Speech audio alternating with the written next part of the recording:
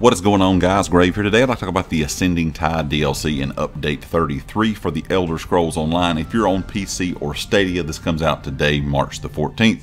If you play on console like I do, we'll have to wait until March the 29th for the update to release. In this video, I kind of want to talk about a lot of the cool changes that are coming with Update 33, because it's one of the biggest changes to character customization, the way you can build your characters in the Elder Scrolls Online that we've ever really had. So let's go ahead and hop right into it. First of all, we're going to have a dynamic stat scaling with this update. So all offensive and heals will scale with your highest offensive stat. And kind of going hand in hand with that, you're going to have some changes to buffs as well. Some of the buffs in the game will actually give you major savagery and prophecy, or other buffs for both stam and magic. So pretty much what this means is there's going to be tons of ways to build your characters now for character customization.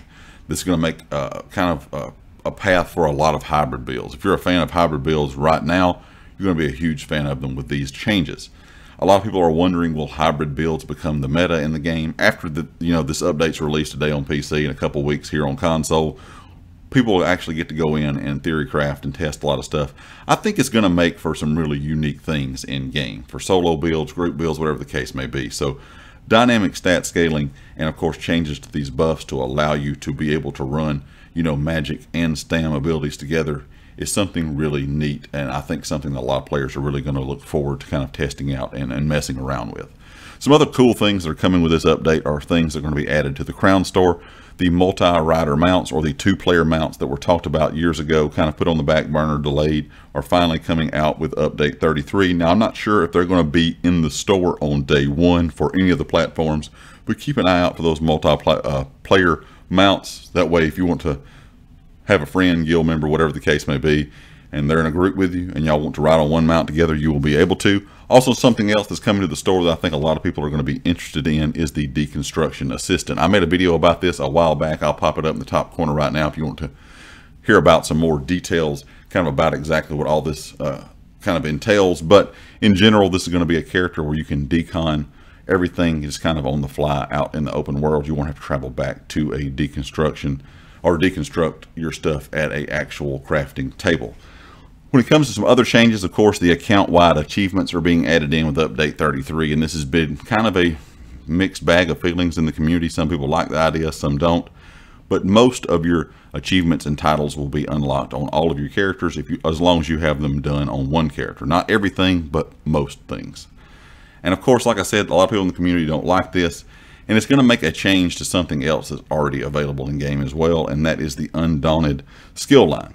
The Undaunted skill line in the past, of course, you unlocked it and ranked it up by doing your pledges and things of that nature. But of course, a lot of that stuff unlocked with achievements or tied into the achievements.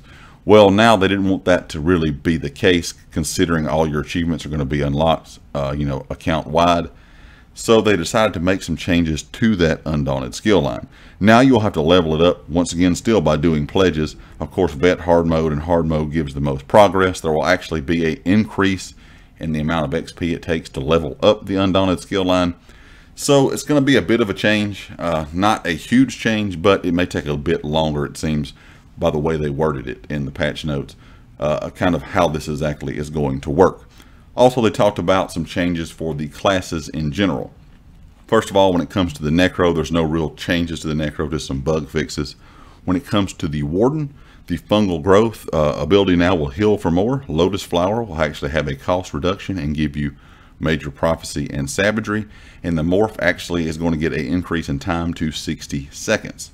When it comes to the Templar, we have Piercing Javelin, which is going to ignore block.